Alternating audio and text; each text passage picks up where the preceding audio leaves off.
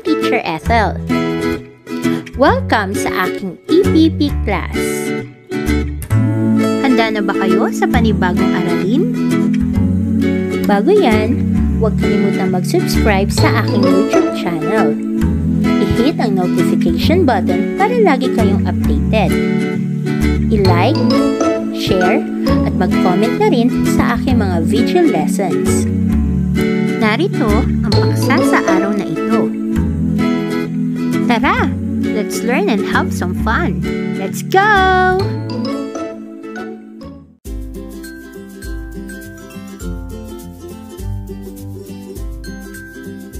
Pagguhit gamit ang drawing tool o graphic software.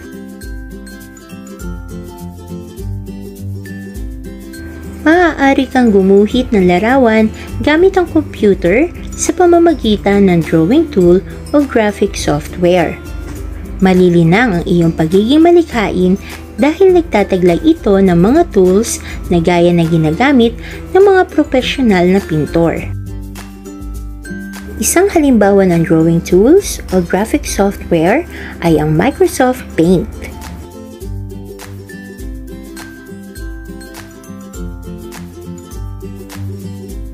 Gaya ng nakagawi ang paraan ng pagguhit at pagpipinta na di gumagamit ng computer, ang graphic software ay mayroong drawing area na nagsisilbing canvas o papel ng isang pintor.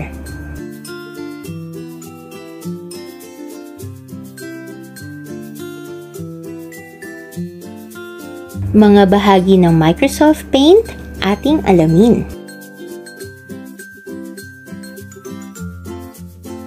Paint tool, naglalaman ng mga command tools na gagamitin sa paggawa ng bago, pagbukas at pag-save ng file.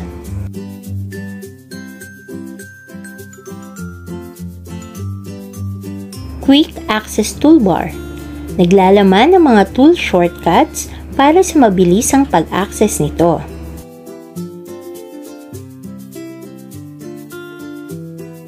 Ribbon, naglalaman ng iba't ibang tools na maaaring gamitin sa pagguhit, pagkulay, pag-edit ng larawan, at iba pa.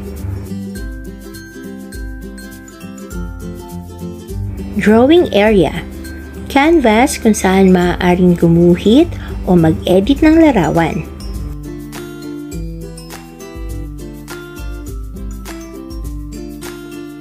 Pagguhit gamit ang Microsoft Paint. Paano ito? Una, buksan ang Microsoft Paint sa inyong computer. I-click ang pencil tool at color 1. Pumili ng kulay sa color palette sa pamamagitan ng pag-click nito.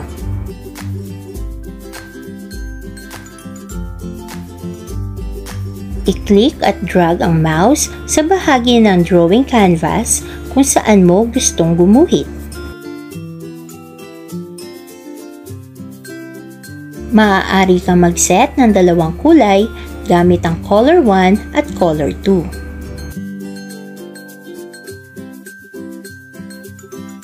Subukin mong magpalit ng brush. Mapapansin na may iba't ibang uri ng brush na maaari mong gamitin. I-click ang eraser tool at itapat ang cursor sa drawing area na may larawan. I-click at i-drag ang mouse sa bahagi na nais mong burahin. At panghuli, patuloy na i-explore ang graphic software. Narito ang isang halimbawa ng pagguhit gamit ang Microsoft Paint.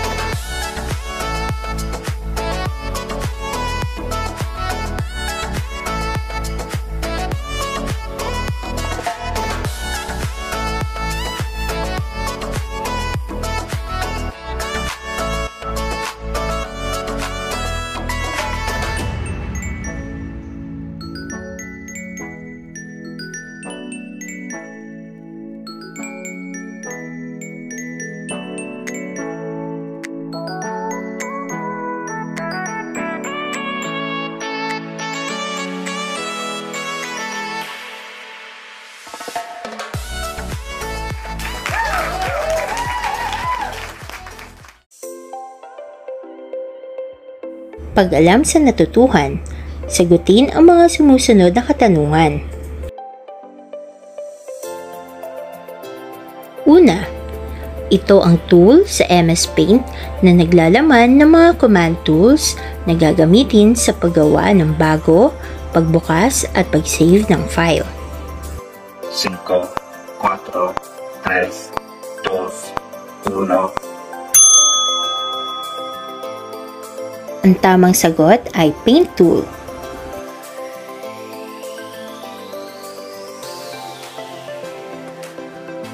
Ang canvas kung saan maaaring gumuhit o mag-edit ng larawan. 5, 4, 3, 2, 1. Ang sagot ay drawing area. Ito ang bahagi ng MS Paint na naglalaman ng iba't ibang tools na maaaring gamitin sa pagguhit, pagkulay, pag-edit ng larawan at iba pa. 5, 4, 3, 2, 1. Ang sagot ay ribbon. Dito matatagpuan ang mga tools shortcuts para sa mabilisang pag-access dito. 5, 4, 3, 2, 1. Ang sagot ay Quick Access Toolbar. At panghuli, bahagi ng MS Paint kung saan ka maaaring pumili ng kulay. 5, 4, 3, 2, 1. Ang sagot ay Color Palette. Nakuha mo ba ang lahat ng tamang sagot? Kung oo, good job! Napakahusay mo talaga!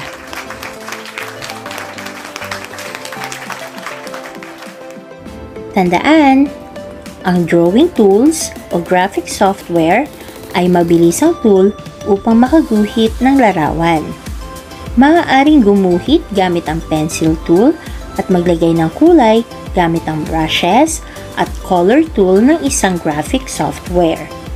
Mas mapapabilis naman ang pagguhit ng iba't ibang hugis kung gagamitin ang shape tool. Sana'y marami kayong natutunan sa ating aralin sa araw na ito. Hanggang sa muli, see you in class! Bye!